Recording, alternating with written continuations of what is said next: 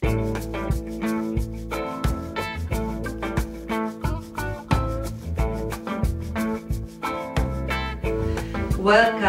to Renata Leuffen Corporation.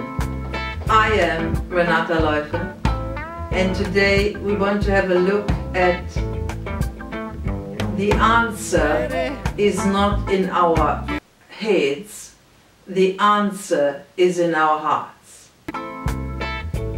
Every one of us faces days when we are looking for solutions, when we feel overwhelmed by problems, when we need answers and the right answers, when we have to make choices and we don't know what to do.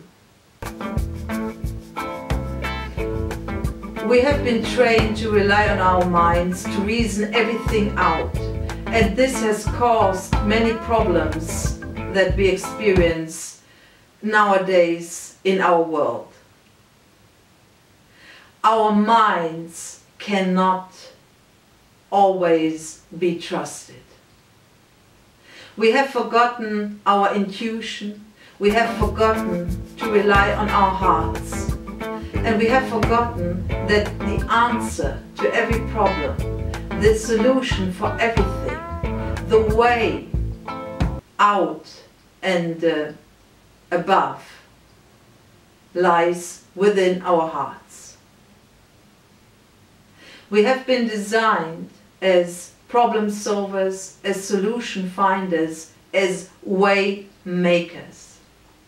But if we limit ourselves and if we just follow our minds, we will not receive many answers that would change the course of our lives and that would enrich our lives and make our lives so much easier.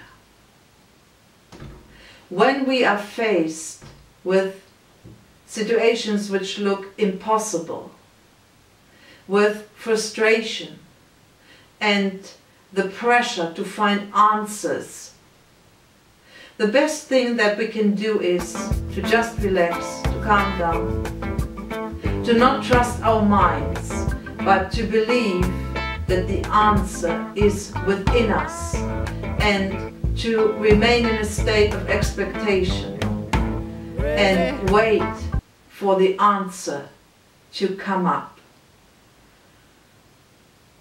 Our minds are like ships on an ocean, tossed here and there by waves, by the wind, by storms. Whereas our hearts are like the deep grounds of an unlimited river, and the treasures that we are looking for lie within us. We were created as unlimited beings in a universe of plenty, without any limitations. It is a good thing to simplify our lives, to not rely always on our minds, to treat our minds and our own thoughts with a certain caution, and to draw on the intuition that is a part of us.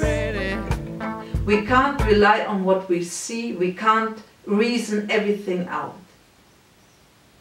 We are spiritual beings and we wear our bodies as a kind of spacesuit on this planet, traveling through space, time and eternity. We got to find the peace within us, and we got to approach every problem, every impossibility, or what looks as impossible, with calmness, assured that we have the answer. He is a man